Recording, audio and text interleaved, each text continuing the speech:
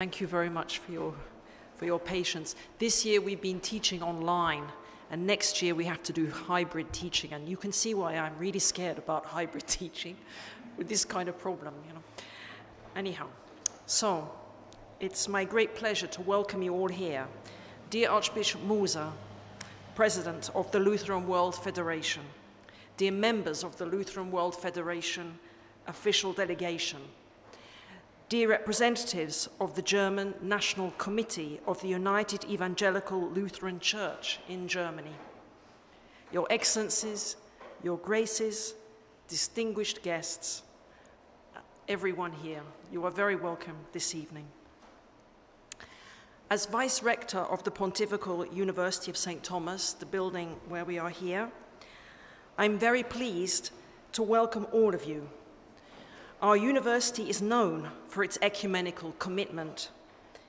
It recently founded the Institute for Ecumenical Studies, which has Father Irsant as its director and Father Usma Gomez helping him. And it is building on a long tradition of ecumenical thought and teaching in the Dominican order, illustrated by key figures such as Yves Congar, Jean-Jérôme Hammer, Hervé Legrand, and Jean-Marie Tillard, to whom is dedicated the Tillard Chair of the Angelicum. And I would just make a little personal aside at this point, because as you know, I come from Britain, you can hear my accent, and for us, it's very normal to make jokes in a speech, probably because we are tense and it makes us feel less tense. So my funny little personal story here is a couple of times when I met Jean-Marie Tillard. Maybe others of you here know him. I was a student in Cambridge, and the Dominican friars there used to have lay people living with them in their community. So we were all together with them in the one community. There was 5 of us and about 5 of them as well. And Jean-Marie Tillard came a couple of times while I was there. And one of the times he came, his door was opposite mine. There was a short, very narrow corridor, and my door was that side, and his door was the other side. Okay? And he had obviously decided he was going to make a big joke about this. So the first morning after he had arrived, so we'd had one night, and I remember the night before, it was very windy and rainy, and we didn't have very good windows, and we didn't have a very good heating system, and he had a special little heater in his room with a little pilot light. And my guess what happened is that there was a big gust of wind. It probably shook the windows, came through and blew out the pilot light in his little heater. Something like this happened. Anyway, the following morning, he walks down into the refectory and he announces in front of everybody, "Hélène, you came into my room last night."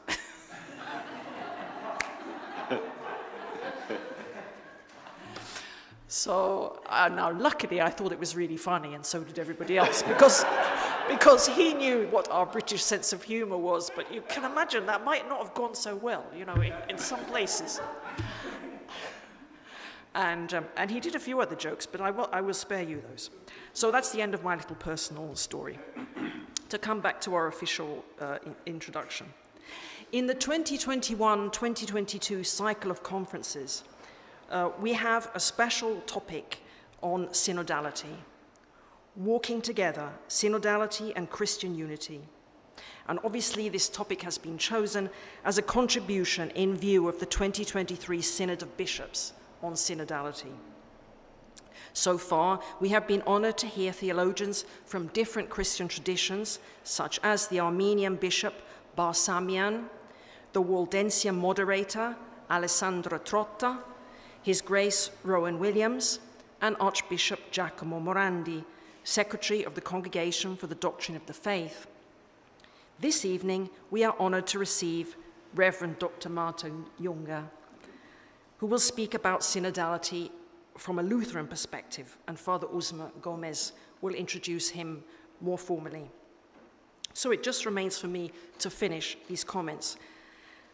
In synodality, we walk together, and ecumenism too is a process of walking together, sin, hodos.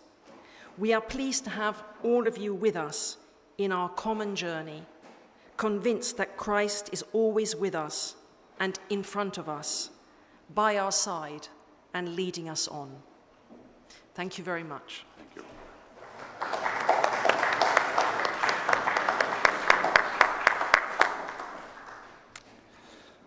I'm very pleased to introduce our guest of this evening.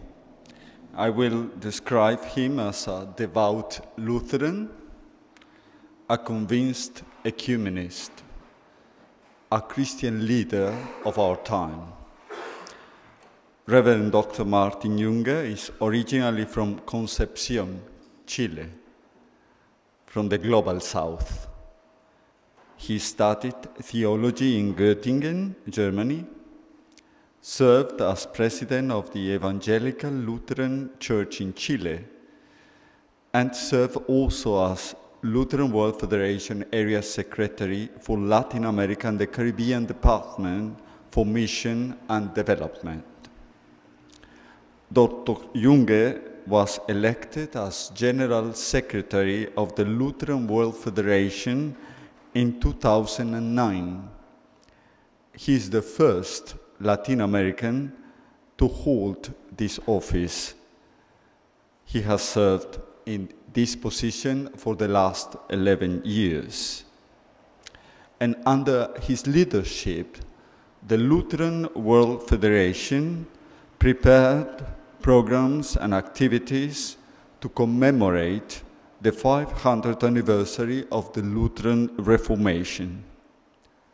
The pledge to approach the anniversary in a spirit of ecumenical accountability has led to the adoption of the Catholic Lutheran Report From Conflict to Communion, the joint Catholic Lutheran commemoration of the Reformation in Lund and Malmö, Sweden, involving Pope Francis and the Lutheran World Federation leaders as co-hosts of the commemoration, initiation of the International Lutheran Pentecostal Theological Dialogue, and also a process within the Anglican Communion and the World Communion of Reformed Churches to adhere to the joint declaration of the Doctrine of Justification, signed in 1999 between the Catholic Church and the Lutheran World Federation.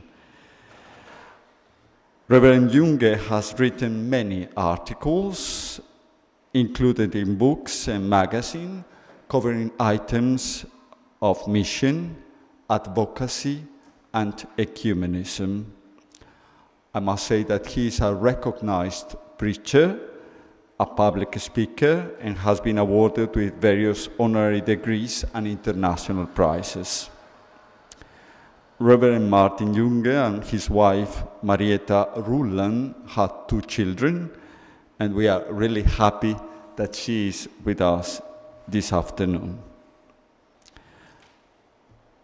Dr. Junge, we are delighted that you have accepted to prolong your stay in Rome to give a lecture on a topic which is at the center of the current reflections of the Catholic Church. To you and to all those who are following us in streaming, I am very pleased to leave you with a devout Lutheran, a convinced ecumenist, a Christian leader of our time, Reverend Dr. Martin Junge. Muchas gracias. Gracias.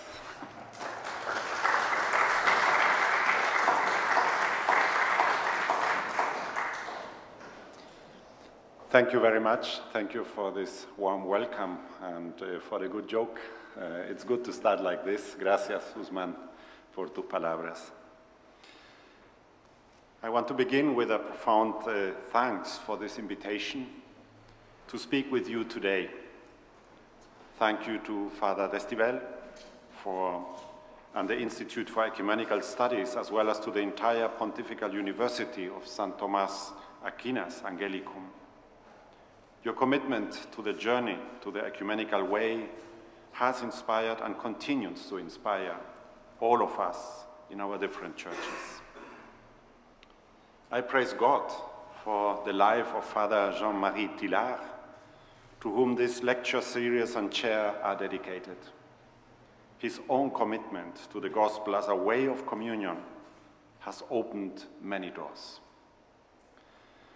I also wish to thank the ecumenist who inaugurated the chair, Cardinal Walter Kasper. I can speak personally that his witness has deeply impacted Lutherans around the world and encouraged us on the journey from conflict to communion.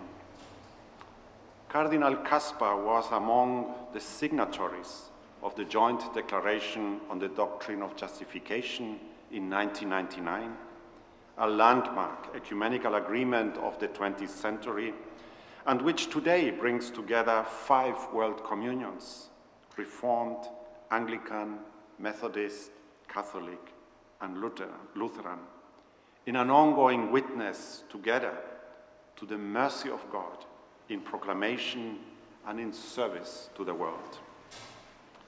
I would like to acknowledge the presence of Archbishop Ian Ernest, of the Anglican Communion, and the Reverend Matthew Lafferty of the World Methodist Council.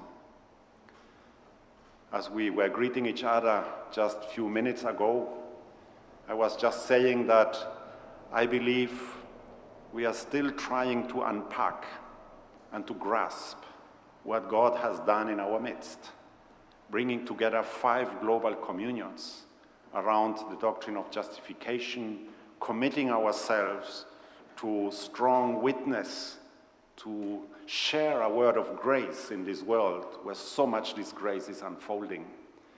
And we encouraged each other that we will be courageous in unpacking, grasping what God has done and continues to do among ourselves.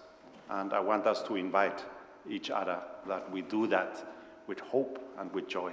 Thank you for your presence. Thank you to all of you for your presence and engagement in this topic.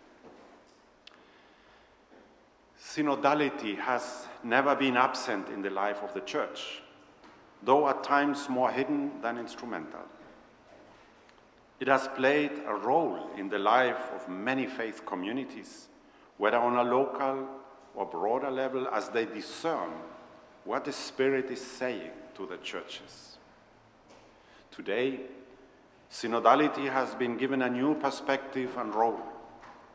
It is now a question that challenges each one of us, not only in our spiritual life, but in the life of our ecclesial institutions, and the ways in which we define and use authority and power. It challenges us to think about the foundation of our faith and how that foundation, that touchstone, so to speak, becomes visible, more visible, for all people to see and to believe. This new role and attention that synodality has acquired in our day is in large part due to His Holiness Pope Francis. From the many encounters with Pope Francis, there will be always 2 words that I will remember: pray for me and camminare insieme. Let's walk, journey together. Pope Francis is concerned to embody the insights of Vatican II, to give them real life, a specific form in this 3rd millennium. As many of the well-known lecturers in this series have already pointed out, for Pope Francis, synodality means, I quote, "to walk together is the constitutive way of the Church, the figure that enables us to interpret reality with the eyes and the heart of God, the condition for following the Lord Jesus and being servants of life in this wounded time." I end quote. In walking together, camminare insieme, we are able to understand and interpret with God's immeasurable goodness the realities that surround us. We are able to be disciples, followers of Jesus, that is, those who seek life abundant for the whole human family. For Pope Francis, the Synodal Church has 4 essential characteristics that mark ecclesial life. I quote, listening to the apostles' teaching first. Second, the safeguarding of mutual communion. Third, the breaking of the bread. And fourth, prayer. End of quote. He then defines these further as preaching and catechesis, grounded in God's word, as community or communions that, I quote, shields us from selfishness and particularisms, end of quote, as the breaking of bread, recognizing that Christ walks with us, and prayer. It is no wonder that the ecumenical movement is revived and reinvigorated by such a vision. These 4 marks guide us on a common journey as companions on the journey synodoi.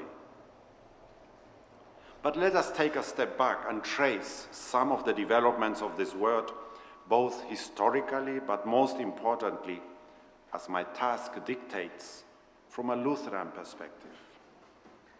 In the time we have together, I will first offer some distinctions in terminology, considering the dynamic and challenges of synodality. I will then examine Martin Luther's writing more closely, particularly his treatise, The Councils and the Church, from the year 1539, as well as his earlier treatise from 1523, named Concerning Ministry. In these writings, Luther outlines characteristics of councils and the role of priesthood of all believers. Based on these characteristics, I will then consider justification, the ecumenical movement, and finally spirit. So, my overview. It is always helpful to begin with distinctions in terminology, most notably for the reason that synodality as an expression is less common than terms such as collegial or concilia. The most important distinction to make is between synodality and collegiality. In our traditions, certainly in more recent history, collegiality has referred to a certain form of ecclesial government, whether that be reserved to a college of bishops or other forms of recognized church authority. Collegiality is recognized as an appropriate expression of oversight, episcopal or other. I quote, for the sake of the unity of the church extending beyond the dioceses. This quote comes from the Joint Lutheran Catholic Commission report, The Apostasy of the Church. In Lutheran churches, I quote again, this does in fact occur on the national level to a certain extent through the bishops, conferences and joint synods, end of quote.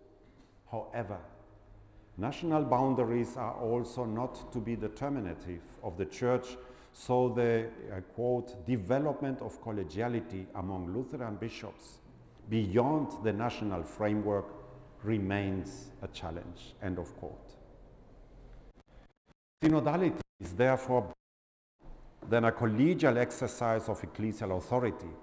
It encompasses not only regional or national forms of governance, but also local and global. Synodality defines a dynamic of discernment active on all levels of church life. In this sense, it is much harder to distinguish, if at all, from what is meant by concilia. Concilia is the Latin translation of synodos. Luther himself does not use the term synodal, but writes extensively on councils and conciliar characteristics. More to that later. This brief analysis of terms highlights a particular dynamic inherent in synodality. Not only does it describe a form of governance, of consultation, of decision-making on different levels of ecclesial life, but it directs the Church towards the spiritual dimension of authority, found not in the exercise of power as in the world, but in discernment of the way, Jesus Christ, as continually revealed in history through the Holy Spirit. Synodality holds both the spiritual realm and the political realm in balance. And here to the Lutheran delegation, when Pope Francis today went off script to remind us of the moment of crisis to unfold. Disconnected. Connected. Speaking about camminare insieme, synodality. Of course, can create a certain tension. It is the struggle already in apostolic times between accustomed methods of governance and the disruption occasioned by the Spirit. It is a struggle between firmly held definitions of faith challenged by new paths being forged. Is this not what we see happening in Acts 15 and the Jerusalem Council? A debate had started concerning circumcision as a requirement for adherence to the community. Paul and Barnabas had been preaching among the Gentiles and converting many, placing no obligation concerning practices. A decision needed to be reached concerning practices in the nascent Christian community, and a council was called. Does the action of Paul and Barnabas adhere to the firmly held tradition requiring circumcision to be fully member of the community, or was this long-held reference, this issue of identity, to be abandoned? Of course, we do not know all the details of this debate, but we know the conclusion. James, after listening carefully, decided that no additional burdens should be imposed on Gentile converts. He did, though, add that they should be instructed to avoid unclean foods, fornication, and anything associated with idols. This council has been sometimes considered the model council for the great ecumenical councils that would take place in the 4th and the 5th century. It has certain distinguishing factors, however, that I would like to highlight. First of all, we notice that this council, though occasionally referred to as the First Apostolic Council, had more participants than simply the apostles. When Paul and Barnabas arrived in Jerusalem, they were welcomed by the church that included the apostles, the elders, the believers, including those believers who insisted on circumcisions. This we read in Acts 15, 4 and 5. It was a gathering of the faithful. It was an assembly that listened and discerned together, allowing James, called as overseer, to make a decision that, I quote from our holy book, the Bible, seemed good to the Holy Spirit and to us. The heart of the decision was to proclaim the liberating grace of the gospel. It should also be noted and underlined that the argument Paul and Barnabas made, as well as was for the experience of the Holy Spirit in the lives of the faithful. But then we might be curious about James' additional ruling that the Gentile believers should nonetheless abstain from certain things. Luther notes that this decision, though not critical to the proclamation of the gospel, nor the most important aspect of this first council, nonetheless shows forth a deep pastoral concern. It is a decision made out of love, not to offend those weak in faith or those who still need to cling to certain assurances. We have, according to Luther, a two-part decision, one anchored in faith, the other motivated by love.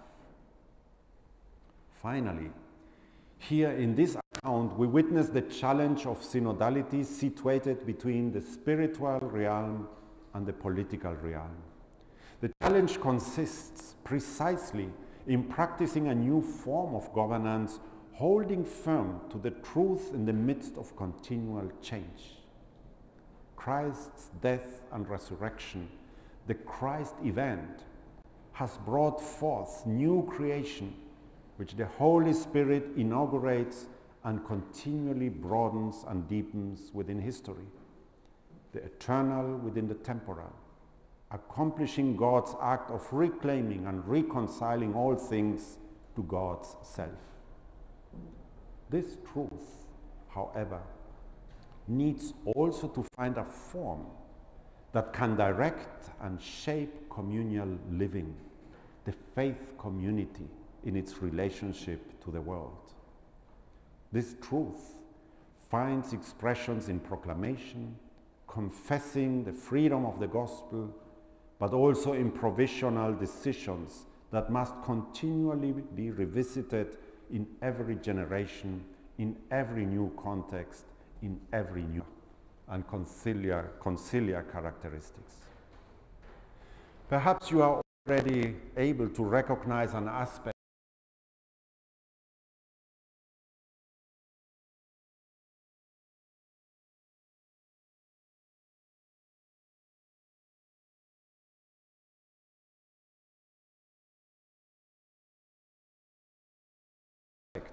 of the Lutheran approach to synodality, always holding things dialectically together. Faith acting in love, always standing before God and before human beings.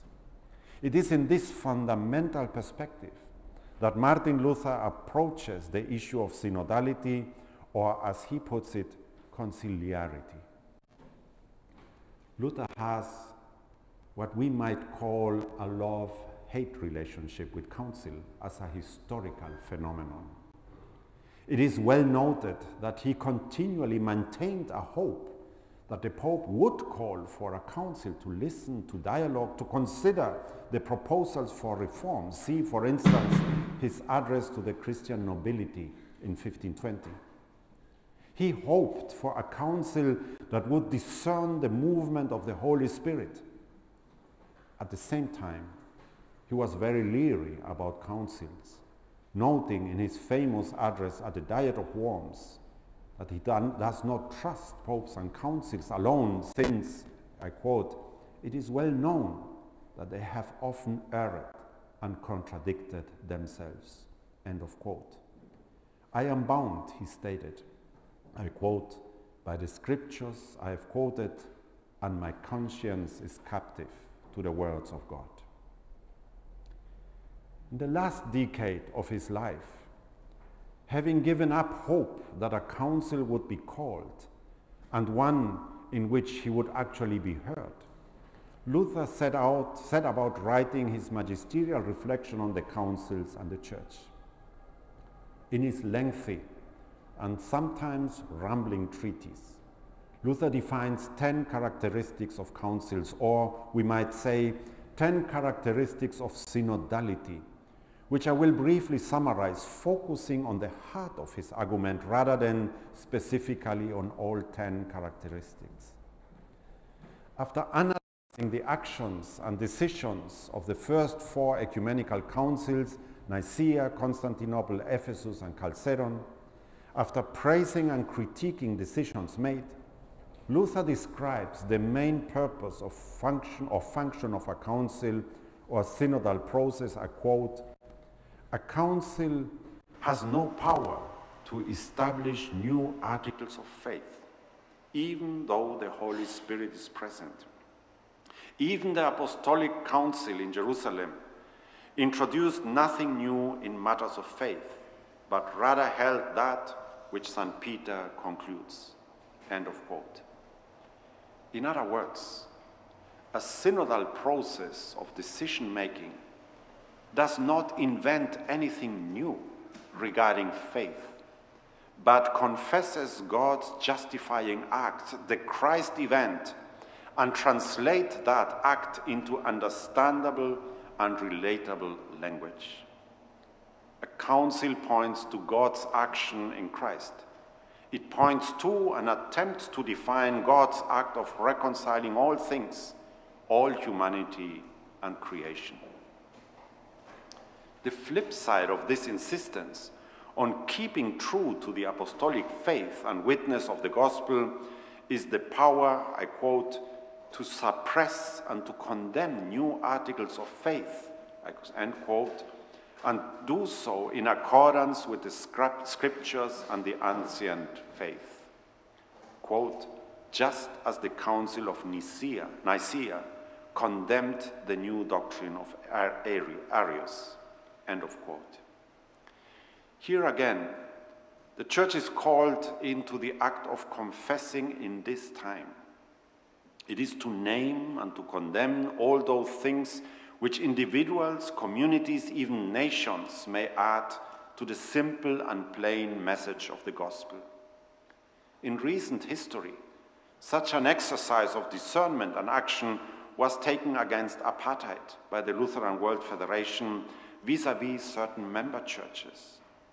When a particular ethnic group claims gospel fullness for itself and restricts participation in God's church based on skin color, such an addition to the gospel must be condemned. Luther's list of characteristics of a council develops this internal logic, lifting up the ancient faith and condemning any additions that create extra requirements. Councils should, I quote Luther, confess and defend the ancient faith and not institute new articles of faith against the ancient faith, nor institute new good works against the old good works, but defend the old good works against the new good works, end of quote. Nor institute nor new ceremonies, if they are oppressive for the people, though certain ceremonies are necessary to regulate, such as maintaining certain days and places for the assembly to gather for worship and hear the preaching and receive the sacraments, for praying, singing, praising, and thanking God. In his conclusion to these sections on the councils, Luther describes councils as a court of law. However, they appeal not to humanly devised or implemented laws, but to the one holy Christian church. And that church is created by the word. It is the church, I quote, which preaches, believes, and confesses Holy Scripture, I end quotes. Councils, or the synodal way, is not afraid of judging, but it does so according to the gospel. As such, it too is a form of proclamation, for it attempts to express in communal discernment and decision-making the movement of the Holy Spirit here and now. For Luther, if councils are the great judges, then the pastors, teachers, parents are each in their own communities also stewards of the gospel. The conciliar way is the way of every faith community. In a rather humorous statement, Luther says that pastors, I quote, take young rascals and constantly train new people to become bishops and councils, end of quote. But more seriously, Luther, when he understands the task of a council to prune the large limbs from the tree that endanger its health, sees the pastor and teacher as those who plant and cultivate young trees and useful shrubs in the garden. He calls this, I quote, a precious office and task, and they are the church's richest jewels, for they preserve the church, the parishes and schools, small though they are eternal and useful councils. The end of quote. The conciliar or synodal way is first and foremost lived out on the level of the local faith community, even in every Christian home. In a Lutheran understanding, the Christian assembly has the right to judge doctrine. This possibility is, of course, rooted in the priesthood of all believers. Clearly, I cannot dive into all the dimensions of the priesthood of all believers in Luther theology, given our time frame. But I do wish to develop the intrinsic connection between the priesthood of all believers and the Catholic understanding, as also expressed by Pope Francis, of the sensus fidei. The synodal way, alive in every Christian assembly, is founded on baptism. In baptism, every believer has received the Holy Spirit and the Spirit's gifts. As Luther states in the Large Catechism, baptism promises and brings, I quote, victory over death and the devil, forgiveness of sin, God's grace, the entire Christ, and the Holy Spirit with the Spirit's gifts, end of quote. These gifts of the Holy Spirit, I quote, equip the saints for the work of ministry, for building up the body of Christ until all of us come to the unity of the faith and of the knowledge of the Son of God, to maturity, to the measure of the full stature of Christ, end of quote from Ephesians. Every Christian is called to grow in the gifts of the Spirit for the building up of communion, the body of Christ. Every Christian is called to discern the gift of the Spirit in others, leading to unity of faith, as well as growth in communion. Every Christian is equipped to walk together on this way ever deeper into communion, living out and witnessing to God's act of reconciliation. As noted at the beginning of this lecture, synodality encompasses both the spiritual and the political realms. Therefore, catechesis and discernment are necessary. Discerning the way, this growth in communion requires guidance. It requires a called ministry who are both stewards of word and sacrament and teachers. Education was a central agenda item of the Reformation. The faithful may be promised and given God, the entire Christ, and the Holy Spirit will all the Spirit's gifts, but that gift must be nurtured, exercised, encouraged, allowing it to grow and to be active. One of the most significant gifts of the Reformation is precisely catechesis, and Luther's own small and large catechism meant for the faithful and for the pastors to be studied daily. The already referred Lutheran Catholic document Report on Apostolicity says, I quote, Lutheran doctrine locates the ministry of teaching primarily in the local congregation, for which ministers are properly called and ordained to teach publicly and administer the sacraments. Linked to sound exegesis and theological reflection, the teaching office is a necessary component of a church life by which individuals become responsible in the public life of the church for transmitting the gospel by which the priesthood of all believers is built up. End of quote. Through education and study, through the exercise of faith in the midst of the Christian assembly, the sensus fidei is exercised in all the baptized. All are called into witness and responsibility in the life of the church, women, men, and those who identify differently. There is no distinction made in the promises of baptism.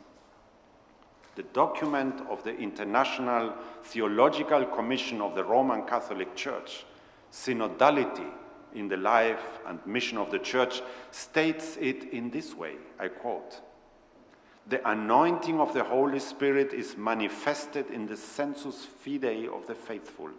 In all the baptized, from first to last, the sanctifying power of the Spirit is at work, impelling us to evangelization." End of quote. At the joint commemoration of the Reformation in Lund, Sweden, 2016, Pope Francis called attention to the sensus fidei and challenged all of us to be attentive to the vocation of the faithful.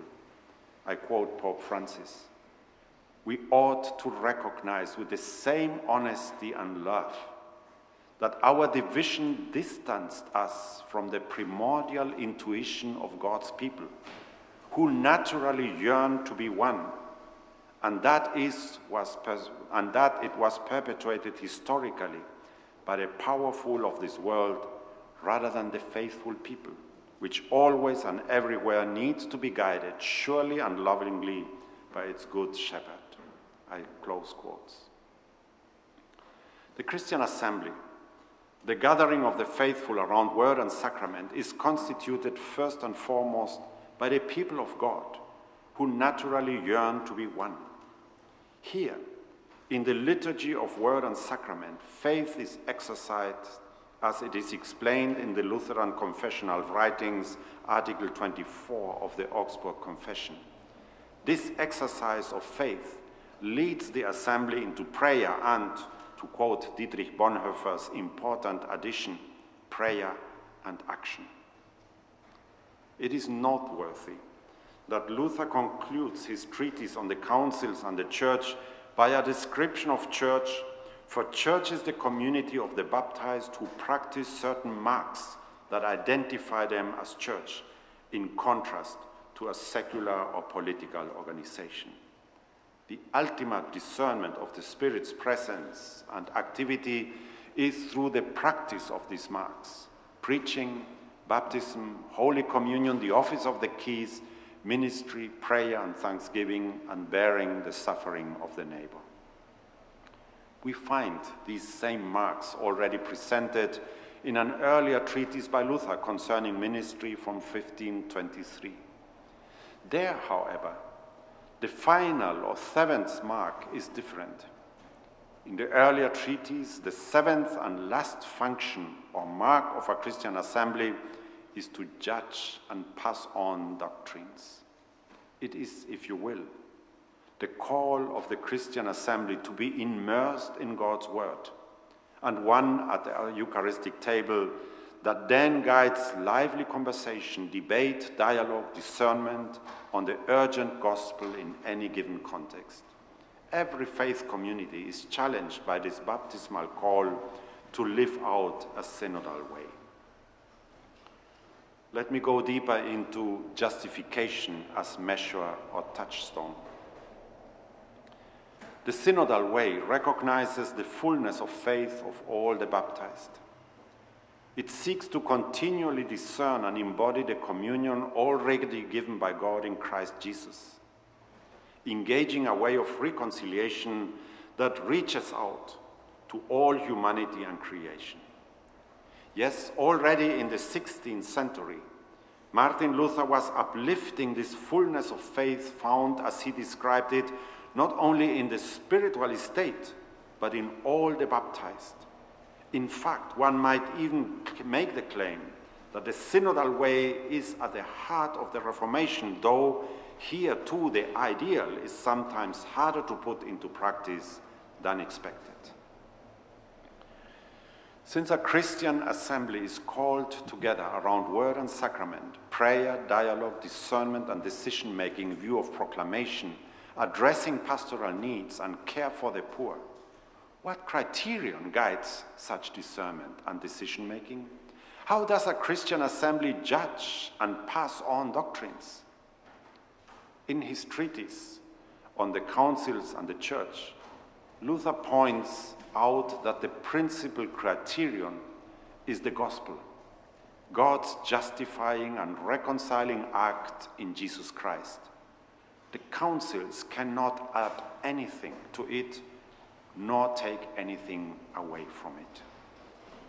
In our ecumenical journey, our communions have also affirmed this criterion. In the joint declaration on the doctrine of justification, we have agreed in paragraph 18 that, I quote, "The doctrine of justification is more than just one part of a Christian doctrine. It stands in an essential relation to all truths of faith, which are to be seen as internally related to each other. It is an indispensable criterion which constantly serves to orient all the teachings and practice of our churches to Christ. End of quote. And in the annex, paragraph 3, we add, the doctrine of justification is measure or touchstone for the Christian faith. No teaching may contradict this criterion. End of quote. And this agreement is, as I mentioned in my opening word, a consensus between 5 world communions. We need not look further than to this simple yet all-encompassing gospel reality. Justification serves as this touchstone for discernment. Confronted with any question of discernment, perhaps the question is then, how is the gospel translated in this particular situation? How do we translate God's desire of life abundant for all, God's intent that the church embodies a communion that breaks down all the barriers and division we so quickly create? Well, what will lead to the church becoming, in the words of John Paul II, the, I quote, home and school of communion, end of quote. An immediate question that confronts our communions is the application of this criterion or touchstone to our ecclesial practices and teaching as called for in the joint declaration. In a Lutheran perspective, if conciliarity or the synodal way is to continually discern and confess God's gift and power of life and renewal in every situation, in every time, in and out of season, if conciliarity or the synodal way is to discern and dismantle all that impedes and hinders communion, then the synodal way clearly challenges us to find a new language for church. How does justification by faith alone impact our ecclesiologies? In what ways will we be able to grow in communion, listening to the instinct of faith in the people of God who yearn to be one and who, as we already know, gather together even to celebrate the Eucharist? Engaging a synodal way as a consequence of our consensus and justification means holding on to that which is true through all time, God's word, and understanding the provisionality of all reference points of faith. It means listening to each other, analyzing, discerning the action of the Holy Spirit, and in this way also providing some framework for the faithful in their commitment and yearning for unity. I end with reflections on synodality, a spiritual discipline at the heart of the ecumenical movement. The synodal way is a mighty challenge. It is a spiritual challenge. It is discipleship not only at the heart of our ecclesial structures and identities, but a spiritual discipline that is at the heart of the ecumenical movement. I can speak about the Lutheran World Federation and its own process around Lutheran identity and a theology of communion. What does it mean to be a communion? Where does decision-making take place in a global communion, and where are boundaries for such a decision? Isn't the acceptance of a church into membership, formal and institutional as it may be, if seen organizationally, already a deeply theological decision as it identifies unity in the proclamation of the Doctrina Evangelii and at the table of the Lord? As it has happened in the past to us Lutherans, we are already much more than what we seem to be ready to express in our Constitution and our foundational documents. To live ever deeper into the gift of communion also means taking responsibility for one another. It means to accept the discipline of listening to other member churches in the communion, to carry with them their struggles and burdens. The discipline is a simple one. It means not putting oneself or one's own ecclesial identity at the center, but in dialogue and in solidarity, in the LWF, the question of communion asks not only this profound spiritual question, and then also the political question about ecclesial structures and what forms of governance can best take into account both the instinct of faith, the spirit-filled discernment and decisions of one member, and the bound conscience of another. The Church in its essence is the sign of unity. It is communion that God has given in the midst of humanity that today is fragmented, exclusionary, adversarial, isolationist. The synodal way engages the churches together as a sign of hope in the midst of political and social tension. The Church can model such dialogue and hope. The synodal way is therefore a prophetic witness in our times of fragmentation. Yet living from hope as church and as individuals entails two additional marks that I would like to offer and highlight here. Perhaps they are already the subtext of Luther's seventh mark from the 1539 treatise bearing the neighbor's cross: vulnerability. For those who are on the way, there is always a deep awareness of one's own vulnerability. If you want to be on the way, camminare insieme, more so with others, you leave your space of safety and comfort and make yourself vulnerable together with those journeying with you. Synodality as a spiritual discipline and ecumenical practice entails the acknowledgement of one's and the other's vulnerability. Otherwise, we are not on the way. The other mark I want to offer is solidarity, or let me push it further, hospitality. If you're on the way, and because of that profound sense of your own vulnerability, you will depend more and more on others, as well as offer solidarity in every situation in which you are able to do so. We cannot be companions on the journey without a deep reliance on the hospitality of others, arising out of a shared understanding and commitment to synodality.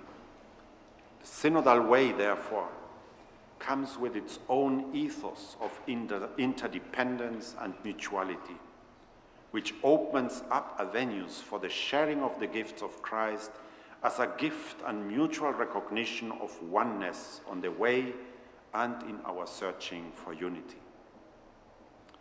In the realm of Lutheran and Catholic collaboration, the declaration of intent signed between Caritas Internationalis and LWF World Service during the joint commemoration of the Reformation, and this very morning in a gathering at the office of the PCPCU, lifted up again with further commitments to pastoral ecumenism in an example where, as churches, we engage not only in dialogue but action.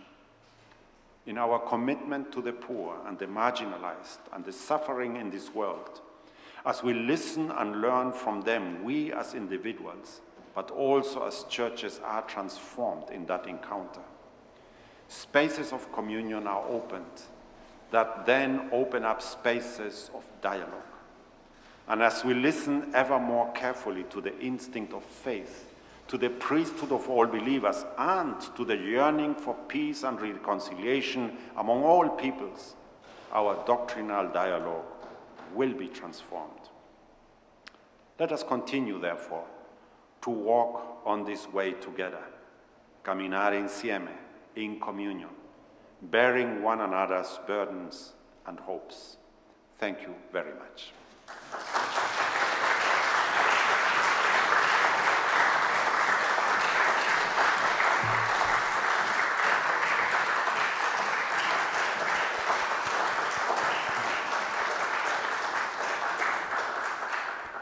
Thank you very much for reminding us that in the basis of the gospel of Luther and of the experience of the Lutheran World Federation, the synodal exercise implies being dialectically together.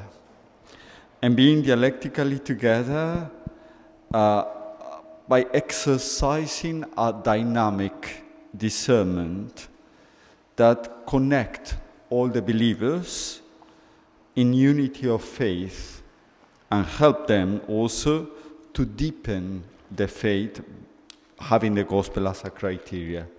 That was really very important to be heard, and it is important for us to reflect about. Now we will have some occasion to have some questions. You are most welcome to address Reverend Dr. Martin Junge. Please show hands, because we need to have the microphone in order to have also the question being transmitted in streaming.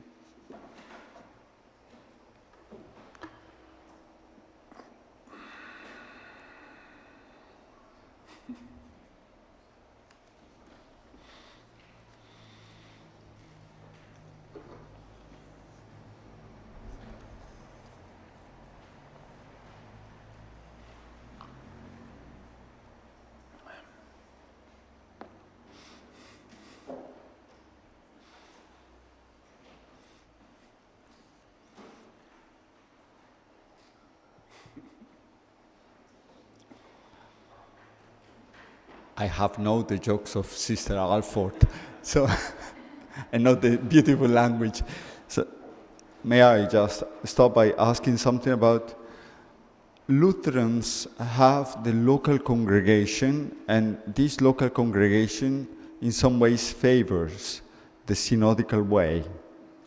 What are the challenges you will identify in that synodical way, in that exercise of discernment together?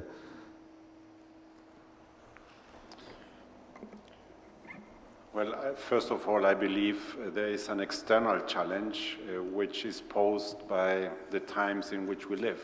I think in history there are times where people are seeking to come together.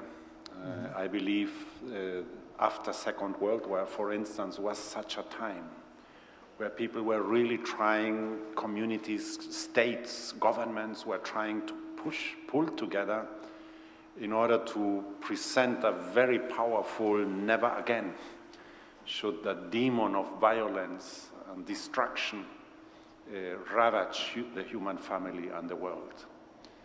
This is not the dynamic in which we are today. I sense in these times we are marked by strong centrifugal forces bringing us apart, taking us apart. So the challenge of being formed as a community in Christ, focusing on the centripetal force of baptism as opposed to the centrifugal forces getting hold of us, seems to be more difficult, I believe, than in other times. So I believe there is an external factor, polarization, fragmentation, which we see not only around us, but creeping deeply into our communities and churches. Mm-hmm. It is becoming harder to lift up the power of baptism as a centripetal force that brings us together. This is my perception.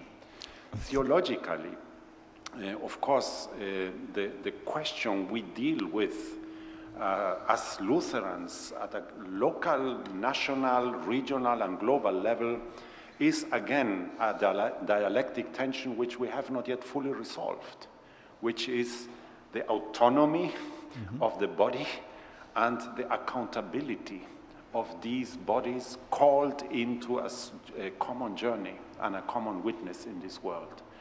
So at times there is a strong emphasis on the autonomy of decision-making at different levels, and yet we are church. And yet we are a communion of churches. How do we spell that out? How do we live that out in concrete terms? And I believe this is one of the beautiful fields which we have in front of us as a global Lutheran communion to live deeper into and to express in ever clearer ways. Please. Thank you very much.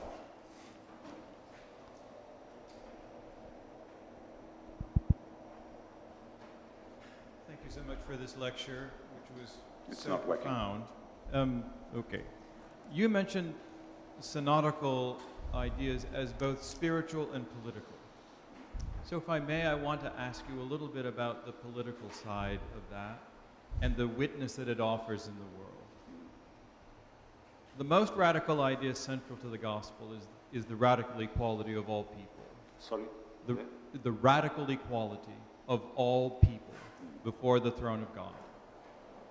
That idea begins to have power in Luther's moment with the rise of the idea of the nation state and the notion that people ought to have a voice in the government of civil affairs.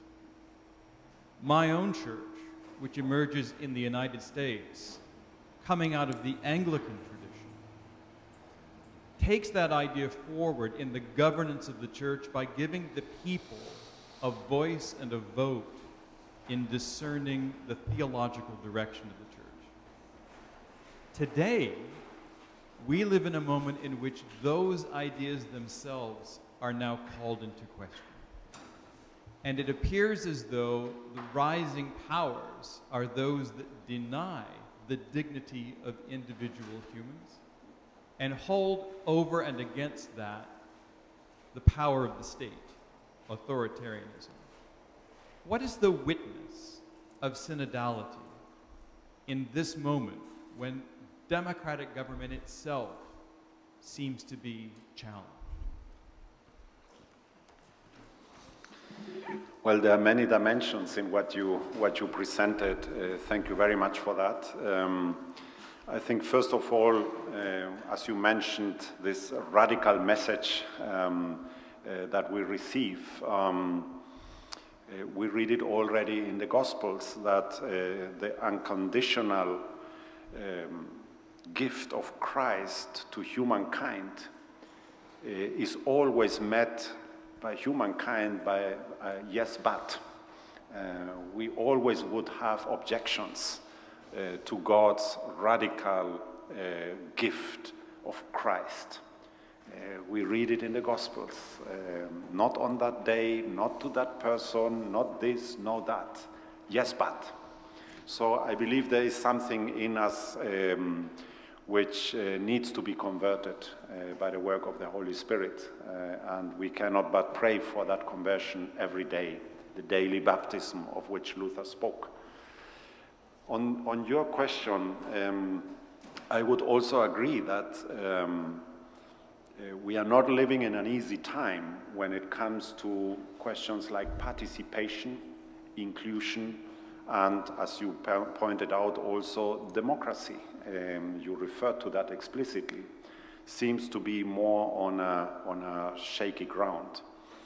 I believe it is an expression of a time of turmoil where, let me use that language, power is at grabs, and where that question of how power is going to be negotiated in the time to come is it's an urgent question to be resolving.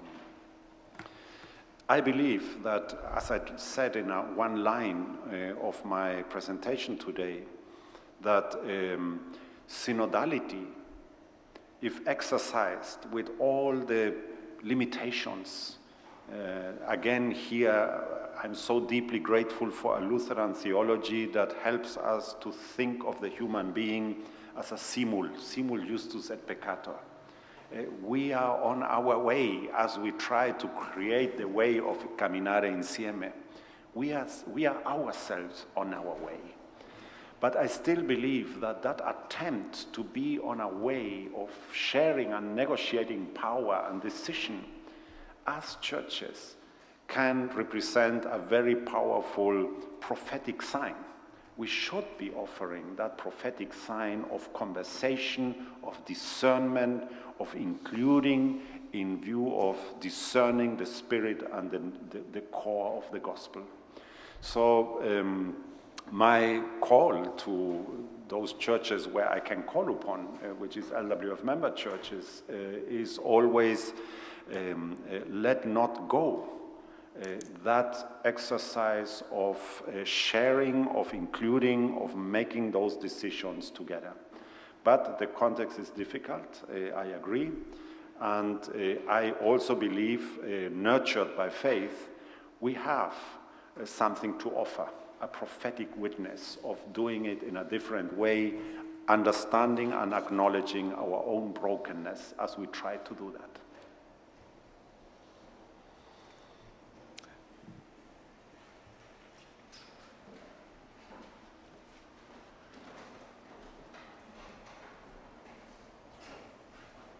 Thank you, Dr. Junge, for the lecture this evening.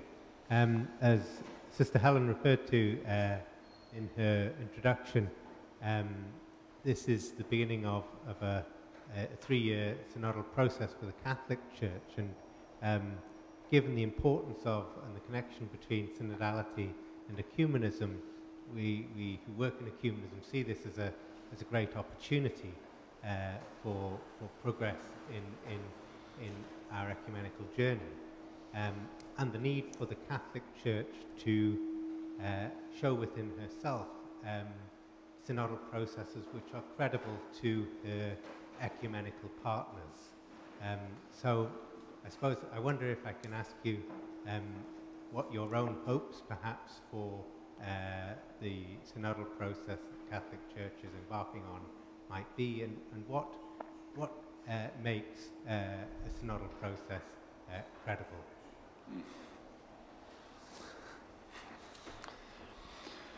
Thank you. I believe that a synodical process, as it is being developed and unfolding in the Catholic Church, needs to grow out, or needs to grow from a trajectory, and I think this is what Pope Francis is trying to do with also giving time. I believe it would be very difficult, I sense, for if the synodical way or the process in which you are would be implemented in a way that does not take into account the trajectory. And well, we read there is a huge trajectory there on which to pick, you know, and which to include. I think one of the basic principles of synodality for it to achieve, and here I'm not giving advice, I'm just reflecting on how we would do that and have to do that, is to be as inclusive as possible. If it is caminare insieme, it is caminare insieme, and it needs to include. I guess this is my hope, and when it comes to the own process of the Catholic Church, which we observe and follow and pray for. Thank you very much. I think we are coming to the end. In 2025, we are going to celebrate the Council of Nicaea.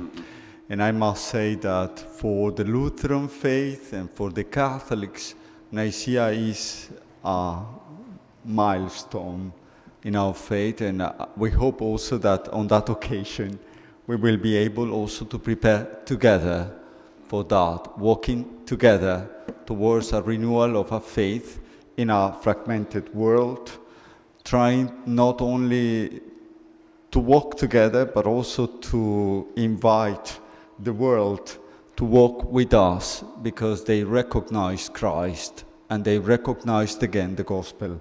And I think this is something that Catholics will love to hear from the Lutherans, but Lutherans also would love to hear from Catholics. And if we do together, perhaps in 2025, we will also celebrate something that is important for all of us.